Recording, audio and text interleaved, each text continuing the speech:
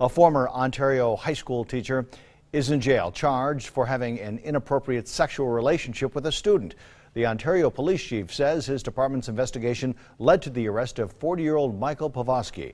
Chief Mark Alexander feels the school district, police department, the DA's office, and victim services made a very judicious and coordinated effort in investigating this case. Pavosky was placed on administrative leave on September 14th, pending the outcome of the investigation.